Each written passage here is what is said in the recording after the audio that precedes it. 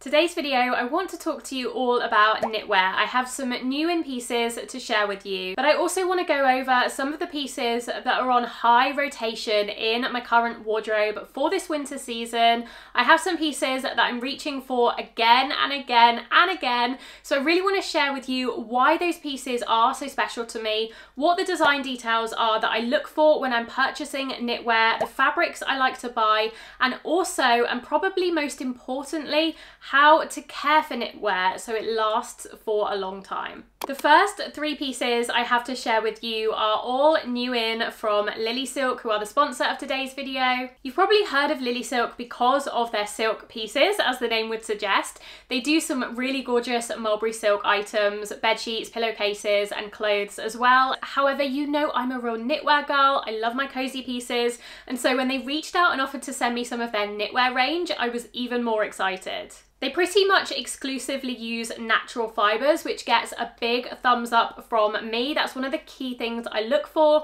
when I'm looking at brands who offer knitwear. The first piece I have to show you, I couldn't resist wearing for this video because these pieces actually arrived a few weeks ago now, so I've been testing them to make sure I do love them as much as I hoped I would, and this one in particular has hands down been my favourite. This has probably been my most worn jumper. I've actually worn this a little bit too much. I feel like people are going to get sick of seeing me in this because I just can't take it off. The reason I love it so much is because it's made of my favourite fabric. It's 100% merino wool, which if you're a regular viewer, you'll know that I'm kind of obsessed with merino wool. I feel like it is the coziest, softest, most comfortable, least irritating fabric that a knit can be made of. I even slightly prefer it to cashmere, I think. Although I do have a cashmere piece to show you, which I love as well, so I'll show you that in a second. But this jumper is quite a relaxed fit. I really love the shape of it. It has a dropped shoulder and, as I said, a slightly relaxed slouchy fit, so it feels perfect for those casual comfy days. The other thing I love about this knit is the colour. So it is an ecru, slightly off-white, but it isn't too yellow toned. I find that a lot of my knits, when I get them in this off-white colour, they can sometimes appear a little bit too creamy, a little bit too yellowy, and I actually suit more of a true brighter white. But I do still love an off-white, so I really appreciate that this one is off-white, but it is leaning more to being a true cooler white. I'm wearing the size medium. I would say this fits very true to size. The medium is fitting like about a 10 to 12. Obviously it is designed to be slightly more relaxed with the drop shoulders and slouchy fit, but I would definitely go with your true size if you're interested in this one. I'm also going to leave some information in the description box about where LILYSILK source each of their fabrics, including their merino wool, because they sent me some information about it and I found it really interesting and reassuring to read. I've been styling this with basically everything in my wardrobe. Being a neutral colour, it does go naturally with everything. My personal favourite way to wear this has been with a pair of black tailored trousers. I have these old ones from And Other Stories, which I love, and then a camel coat or this vintage blue coat. I think this pairing looks so beautiful. I like the slight pop of colour against the neutral base. But if you don't have a coat in this colour, a navy looks divine as well, even like a burgundy. If you had a burgundy red coat, I feel like that would be amazing. It has this ribbed neckline detail here, and it has cuffs that come in at the wrists a little bit tighter. It is quite loose through the arm, as you can see, so I really do appreciate that it does cuff in tighter at the wrists. I feel like you can still see my shape and it is a little bit more flattering than if it just was really loose and baggy at the wrists. It's also a little bit more practical to have knits like this. This is one of those design details that I always look for, because if you've got really loose sleeves, they just end up getting dipped in things when you're cooking, or you can't put them under coats as easily. So that is the first design detail that I'll mention. I always look for knits, whether they're slim fitting or oversized,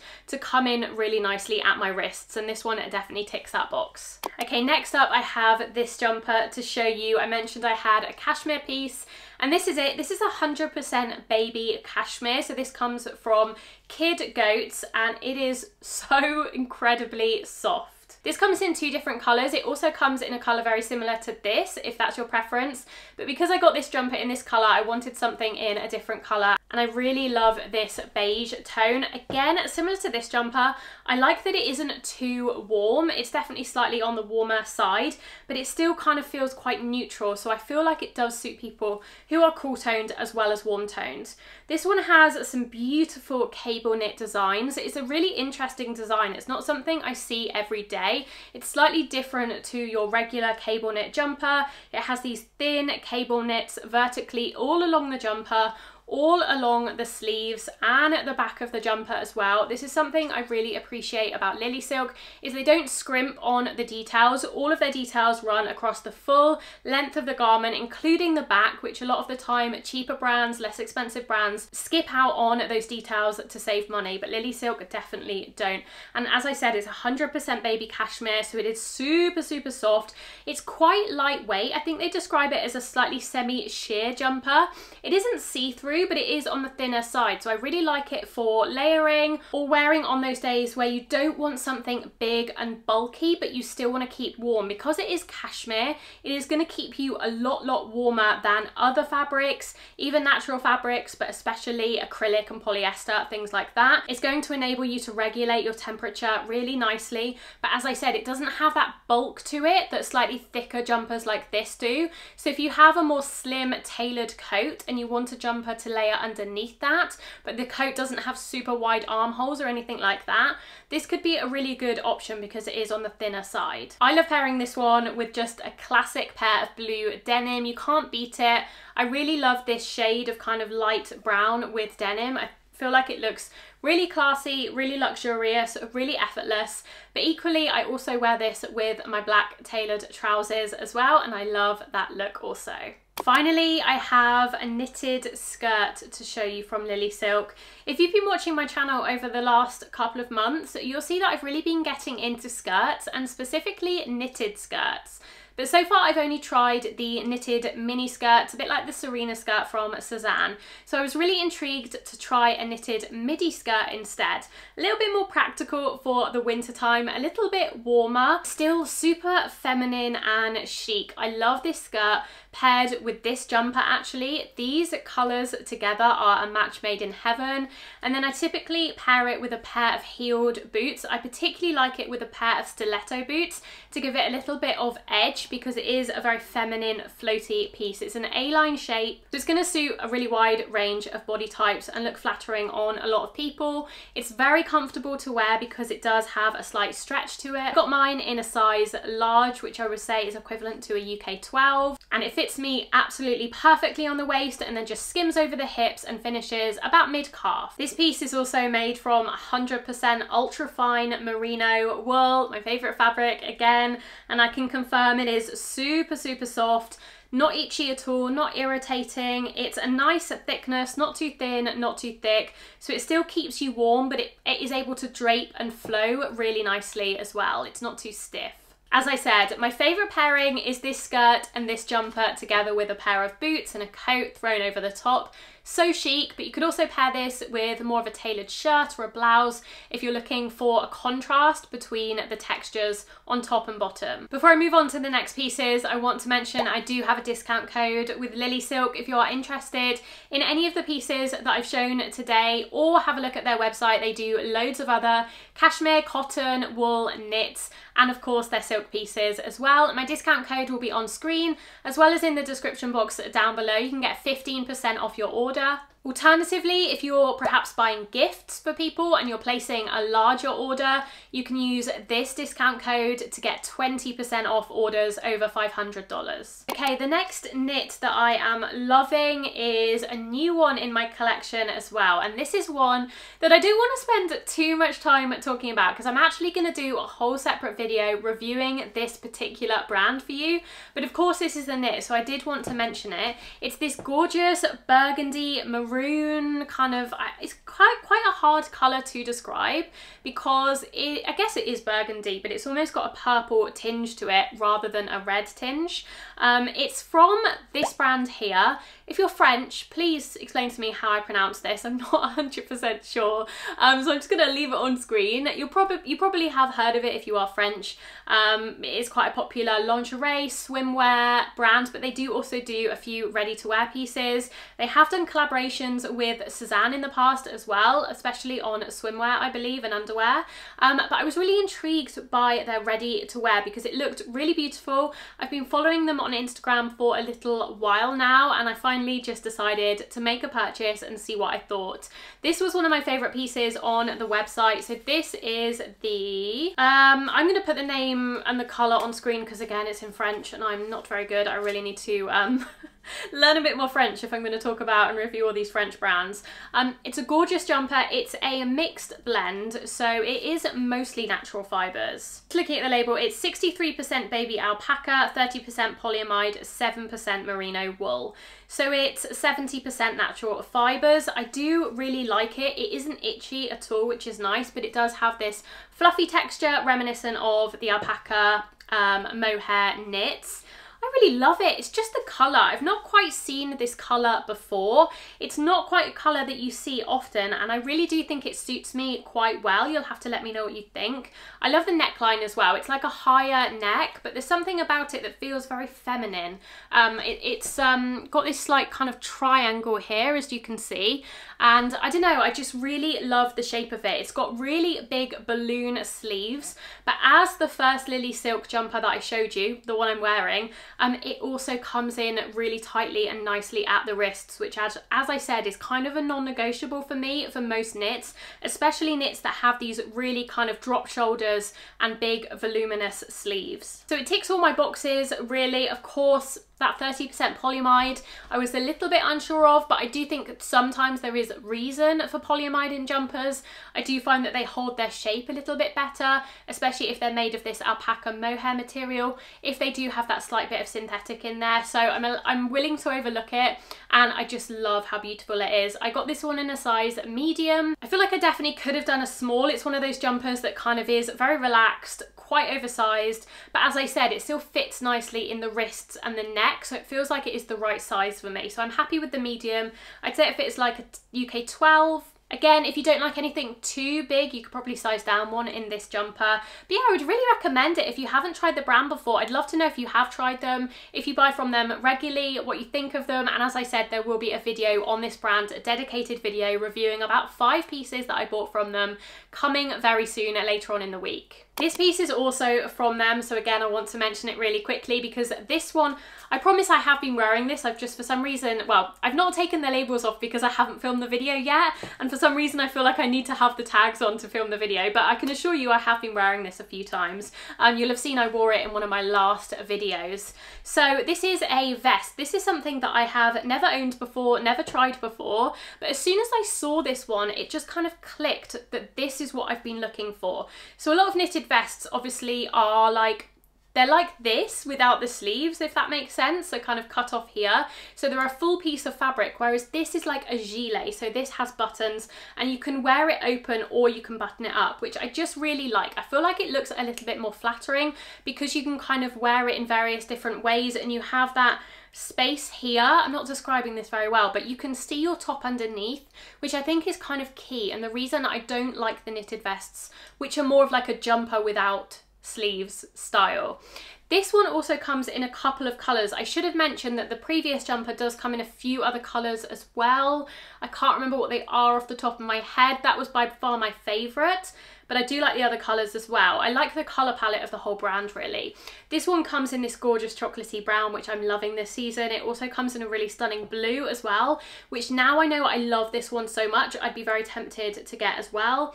It has tortoiseshell buttons, and I also got it in a size medium, and I'm just loving wearing this. I feel like it's one of those pieces that elevates an outfit, because if you're wearing a blouse and jeans, a t-shirt and jeans, a top and jeans or trousers, Putting this on doesn't really take any extra effort, but it instantly just makes it look more styled. Next up I have a new in Cezanne knit. I couldn't do this video without mentioning Cezanne, of course.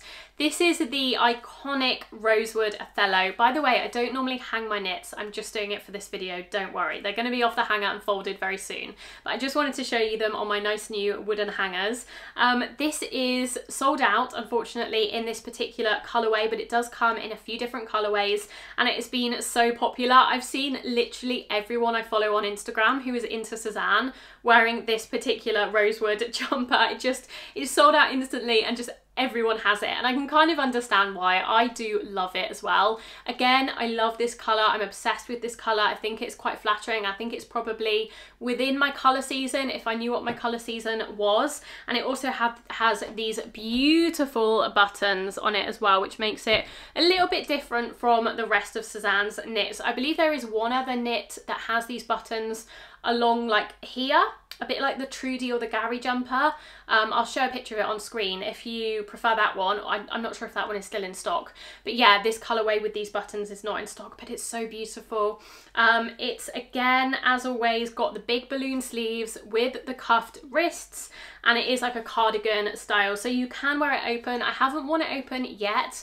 These kind of things I tend to wear closed just because I want them to be the main event. I don't really want to have anything underneath. And yeah, I've been loving wearing it so much. I got mine in a size small, and it is still really big. It definitely comes up quite oversized. I would definitely be tempted to size down if you're going to order the Othello, even if you're going to order it in a different colour, because I would say this small fits like a UK 12, so it's definitely quite big. Again, it is mohair, it's a blend. So it's that classic blend of, oh, it's actually alpaca, sorry. It's 68% baby alpaca, 30% polyamide, 2% elastane. So it's a very similar composition to the last two jumpers that I showed from the brand I can't pronounce. It's that classic kind of alpaca polyamide blend, which I do quite like. And again, it isn't itchy, at least on me, and I would say I'm quite sensitive. It doesn't irritate my skin at all, so I love that about it as well. I'm so excited. I feel like it's a little bit festive as well. I'm not doing anything crazily festive this year because I'm going on holiday for Christmas, so I haven't been buying like Christmas party outfits or anything really like velvet or red or anything like that, because I just don't need it. However, I feel like this is a nice nod because of these really special sparkly buttons to being festive, but like you can still wear it at any other time of year as well. Next up in my most worn knits is this grey cashmere cardigan. I found this on Vinted. It was a real bargain. It's 100% cashmere, originally from Autograph by M&S, and it's just like a real wardrobe basic that I wanted to have. I've been wearing it so much just around the house, but it also does look good dressed up. It's in a classic kind of cool toned light grey colour, really versatile, really wearable, and I know it's just a piece I'm going to have for a long time, even though it's not quite as fun and exciting as some of the other pieces I've shown. It's kind of an essential, and it does the job, and it does it really well. I think I got this for £30 or £35 on Vinted. They retail in M&S, I think, for about 90, so it was a really good deal. It was pretty much unworn, and I got it in a size bigger, a couple of sizes bigger. I think it's a UK 16, so it's definitely oversized on me, but that was the fit I wanted. I didn't want one of these cardigans that was like cropped or slimline. I don't really like that style, so I got it in a couple of sizes up to ensure it was nice and loose and slightly oversized, and it does that really well. Again, 100% cashmere. I would really recommend looking secondhand for knitwear in general, particularly high quality knitwear like merino wool and cashmere, because it does last for a long time. If people have taken care of it, then it is going to look almost as good as new, so this one definitely does, and I'm really happy with it. It has really pretty like shell-like buttons as well, and I know M&S is a good quality brand, but I was really happy to find it at a much more affordable price on Vinted. So yeah, it's a little bit boring. It's not like a super exciting piece that I'm like, oh my god, I can't wait to wear this, but I do end up reaching for it multiple times a week because it is neutral, it's comfortable, it's not itchy, I can layer it over things, I can wear it on its own, it's nice and warm being 100% cashmere. It's just a good piece to have. Finally, I have this, which is by far one of the most worn knits in my wardrobe this season. This is from Goalia. I did do a video with them about a month ago now. I will leave it linked in the cards in case you missed it. I put together 13 really warm, cozy, chic winter outfits using their pieces. This is one of my favorite pieces from that collaboration. It's 100% cashmere, and the difference between this knit and why this is definitely a firm favorite and has a place in my regular rotation is because it's more of like a tight fitting. It's not super skin tight to the body, but it isn't as oversized and baggy, and it's really nice when I want something that is more form fitting on the top, because pretty much all of my other knits are more loose, are more casual, they're slightly oversized with the drop shoulders and things like that, whereas this is a little bit more streamlined. So I'm wearing something baggy on the bottom, like a pair of wide leg jeans or even like a knitted skirt, and I want something that shows my shape a little bit more on top. This is when I reach for this, and I like that it's in this neutral. It's quite a similar colour to the LILYSILK jumper, the cashmere one as well. I really love this shade of brown. It's not too warm on me, particularly for pieces that are near my face. The skirt that I showed from LILYSILK is obviously quite a warm, rich brown, but because that's on my bottom half, I don't feel like that's as much of an issue, whereas things that are this close to my face, particularly when it is a mock neck or a turtleneck, I like them to be in a slightly cooler tone. So this fits that bill perfectly. Goalia pieces do run a little bit small, so I believe this is a size large. I get most of my pieces from them in either an L or an XL. Yeah, this is a large, which I would say fits like a UK 12, and it fits me really nicely. And as I said, it is a mock neck, and I just find like it's really sophisticated. Again, it's 100% cashmere. As you can tell, I'm loving cashmere this season. I definitely tend to rotate my knits depending on the season. So if you were watching me in autumn and even late summer and spring, I was all about the Betty cardigan. I love my Leontine jumper from Suzanne as well, which is 100% cotton. But when it gets into like the depths of winter, I tend to switch out my knits for more cozy, fluffy, warmer fabrics. And still the merino wool, but a slightly chunkier, thicker merino wool than the Betty.